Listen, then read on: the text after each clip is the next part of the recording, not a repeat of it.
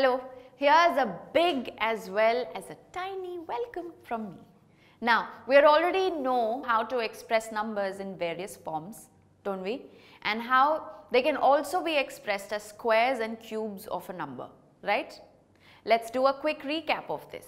So, the term 6 square is basically equal to 6 into 6, right? And then we have 6 cube, which is equal to 6 into 6 into 6. And what about 6 raised to 7? That's right, it will be equal to 6 multiplied by 6, a total of 6 times. So, whenever we are expressing a number as something raised to something else, then it is said to be expressed as a power. In our example, 6 raised to 7, 6 is called the base and 7 is called the index or the power of 6. Do you remember we talked about various things having different sizes? We know how to express these large sizes or large numbers like the distance between the moon and the earth, right? Let's see. The distance between the moon and the earth is 384,400,000 meters or 3,84,400 kilometers. That's a big, huge number, isn't it? Well, it is tedious to write down such a massive number as it is. Hence, it is expressed in terms of power as 3.844 into 10 raised to 8 meters. Do you see what we did there? We basically removed the zeros and expressed them in powers of 10. So, whenever we express a number as a raised to m, it means that the base is a and the exponent is m. And knowing that is the first step in our journey to understand the exponents and powers. So far so good? Okay, you see whatever numbers we have seen are numbers with positive exponents. But what about negative exponents? Is it possible to express them in that manner?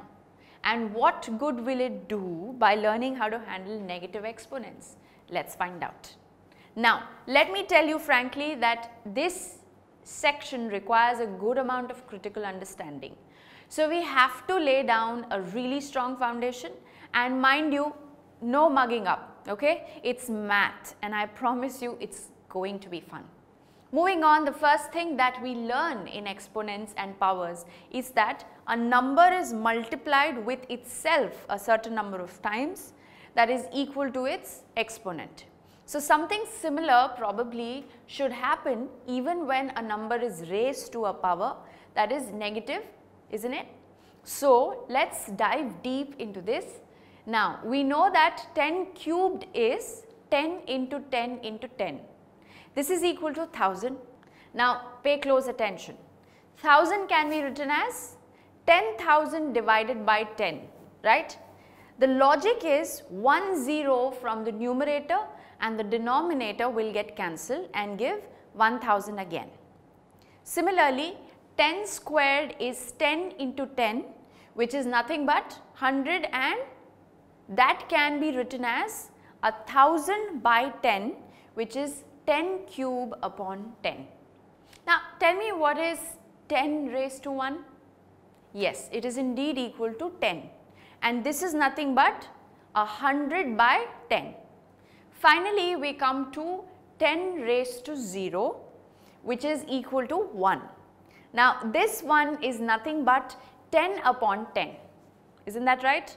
So, what do we conclude from all of this? As we reduce the power of 10, the value becomes 1/10 of the previous value. So, 10 raised to 3 is equal to 10 raised to 4 upon 10. Similarly, 10 raised to 2 will be equal to 10 raised to 3 upon 10. And then we had 10 raised to 0 is equal to 10 raised to 1 upon 10, which gave us 1.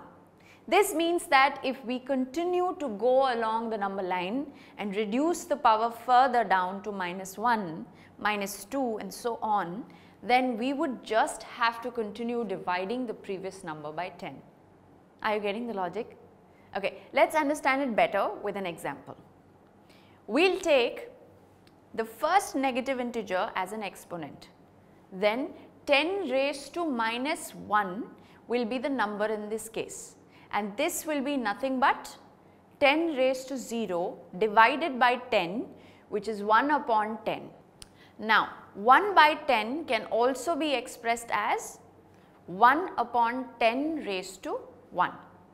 Similarly, 10 raised to minus 2 can be written as 10 raised to minus 1 upon 10, which is 1 by 10 into 1 by 10. This is equal to 1 by 100, which is nothing but 1 upon 10 raised to 2. So, we have finally arrived at our logical foundation of the numbers having negative powers. This can be generalized as a raised to minus m is equal to 1 upon a raised to m. This shows us that the negative power of a number is basically the reciprocal of the positive power. We'll discuss this in more detail later. For now, let us now apply this standard expression to some examples and check whether it is registered in our minds perfectly or not. Okay? So, we have the first number as 4 raised to minus 3, and on applying the rule, a raised to minus m is equal to 1 upon a raised to m. This is 1 upon 4 raised to plus 3. We can now apply this rule to any number. For instance, 12 raised to minus 4 will be equal to 1 upon 12 raised to 4. Similarly, 5 raised to minus 7 will be equal to 1 upon 5 raised to 7. So, let me show you something interesting now. Okay? Remember how I told you that the negative power of a number is essentially the reciprocal of its positive power? Let us look at the first rule with the help of an example. Suppose I have 4 raised to minus 3 into 4 raised to minus 5. This can be expressed as 1 upon 4 raised to 3 into 1 upon 4 raised to 5. Is that right? I suppose it is. You see, here we have simply expressed negative powers in terms of positive powers. Now, this can be written as 1 upon 4 raised to 3 into 4 raised to 5. Take a look at the denominator. Can we apply the first rule for positive exponents to it? Yes, we can. And this will lead us to find the value as 1 upon 4 raised to 3 plus 5.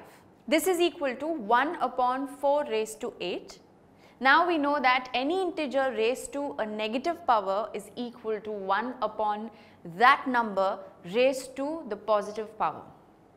So, 1 upon 4 raised to 8 is nothing but 4 raised to minus 8. But we know that minus 8 is also equal to minus 3 plus minus 5. So, we have 4 raised to minus 3 into 4 raised to minus 5 is equal to 4 raised to minus 3 plus minus 5, thereby proving the first rule to be true for negative exponents as well. Now, in a similar way, we can prove all the other rules of exponents, and that's it. That was a wonderful journey into the world of sizes and their comparisons, wasn't it? Okay, no matter how large or small a number is, it can always be expressed in something that you are familiar with or something that does not cost us a lot of ink to write. On that note, I'll take your leave.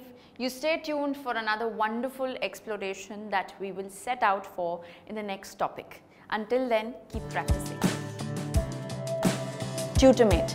For more amazing video lectures, download the free app on the Apple App Store or Google Play Store.